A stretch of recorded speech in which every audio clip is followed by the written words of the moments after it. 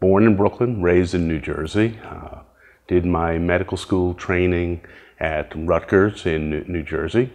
Neurosurgical residency was at the University of Connecticut. Did a fellowship as well at Tampa General. I've been practicing neurosurgery in Florida for 24 years. I'm Chief of Neurosurgery at Delray Medical Center, and I'm on the staff at Boca Regional, and I have the privilege of working at Sperling Medical doing focused ultrasound.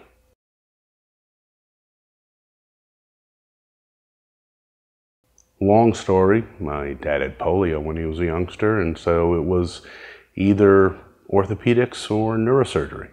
And I did orthopedics for a while, and actually did orthopedic rotation down at Jackson Memorial and realized I hated orthopedics. And my advisor was a retired neurosurgeon. And so with a twinkle in his eye, when I told him I hate orthopedics, he said, "I have something for you to do." And I went and saw 2 brain tumors being removed by a colleague of his. And that was in 1982. And that was it. I was sunk forever. And I've been a neurosurgeon ever since.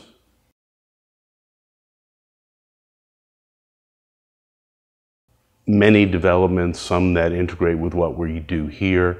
We have the ability to display the fiber tracts within the brain. So the roadmap that we used to joke about, that we love if we have one, we now actually do have one. It can help us plan the procedures that we do.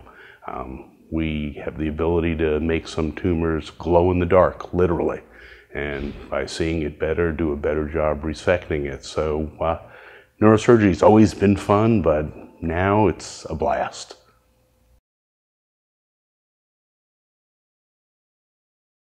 It's less the neurosurgery and more the patient. I mean, if you see the patients that we work on, the patients that have been, I won't say devastated, but robbed of a good portion of their life by movement disorders, and you restore part or all of that life to them, they are the most grateful people that you will ever have the opportunity to meet.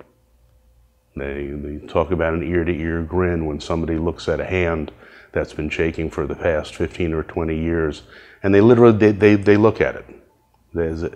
Like it's a new friend that they are just meeting again because they haven't seen it not shake in that long.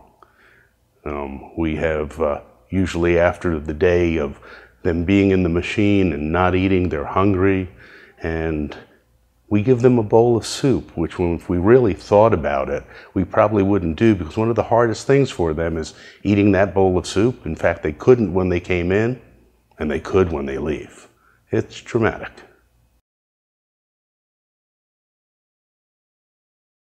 It's truly remarkable. When I was trained, I'm a movement disorder surgeon, so I do deep brain stimulation. I did the earlier versions of what we do here now, so pallidotomies and thalamotomies using electrodes that were passed into the brain that basically burned a small spot or made a lesion within the brain. And when I was trained, the person that trained me, the first case that I saw was a thalamotomy, and as the tremor stopped, he looked over his glasses at me, he said, "Now that's neurosurgery." So this is an evolution of what we've been doing for 40 or 50 years. It was done with electrodes and heat, and then it was done with stimulation, and it's been done with different ways to target an area within the brain without making a hole in the skull, like the gamma knife. Those are ways of using radiation. This is not radiation. This is sound waves. It's about as benign as you can get, but it's using it in an elegant fashion where it's creating heat and creating a lesion without using radiation. And our long-term hope is that this will be the safest of all of the efforts that have been made to do this.